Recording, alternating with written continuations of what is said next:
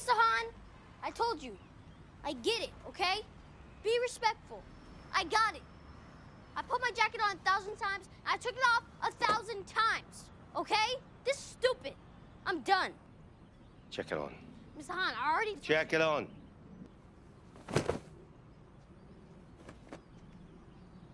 Check it on. I don't have a jacket. Check it on.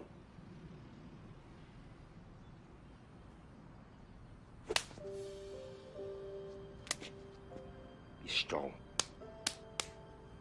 Check it on. Firm.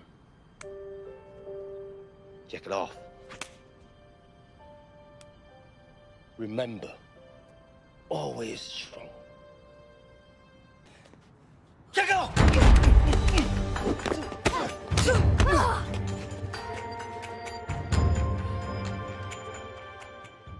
As in life, you have a goal you set out for yourself. That is your final destination. In order to reach that goal, you need to have a step-by-step plan for yourself. If your equation or plan doesn't follow through, you might head the wrong direction and never reach your destination. So you go back into the equation of your life, see what part of your life you messed up on, learn and grow from it. It's not about the destination, it's about the journey.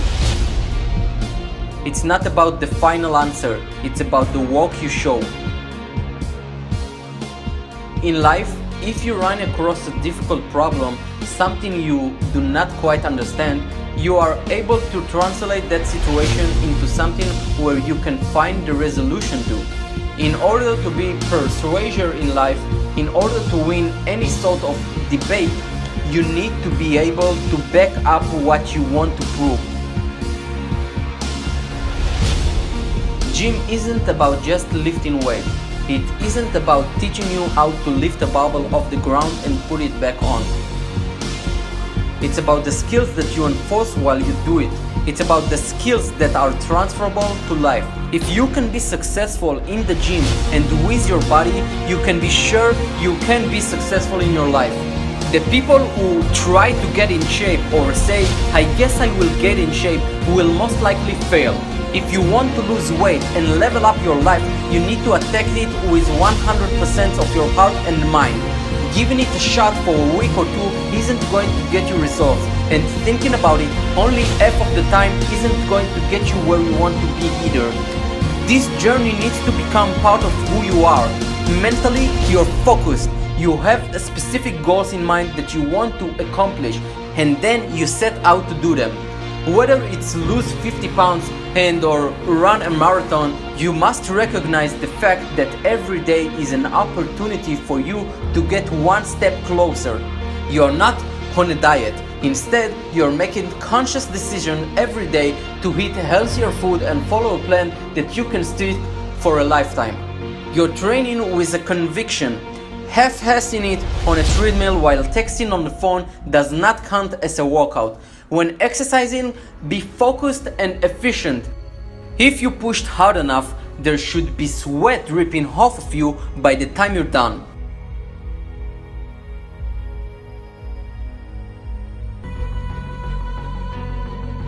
Good time management and a solid balance of work and fun is crucial to your happiness. Find a way to incorporate a healthy lifestyle into what you are, but not at the expense of who you are. So you're getting outlifted at the gym. Suck it up. Remember how much you lifted and how many times you lifted it. And then next time, make sure you either lift more weights or the same amount of or more repetition. So you only lost 1 pound this week while your gym buddy lost 5 pounds. Suck it up! Remember that you still lost weight and continue to find ways to level up your life and the success will follow. If you're making progress, that's all that matters. No matter how big, slow or weak you are compared to those around you, it really only matters if you're getting healthier, faster and stronger compared to the you from yesterday. Mr. Miyagi said it best.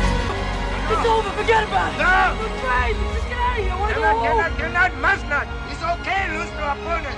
Must not lose to fear. Yo, I'm afraid. I'm afraid of him, all right? I want to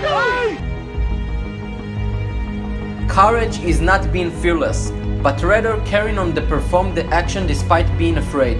Unless it's going to actually kill you, sometimes you just have to get out of your head, turn off your brain and go for it.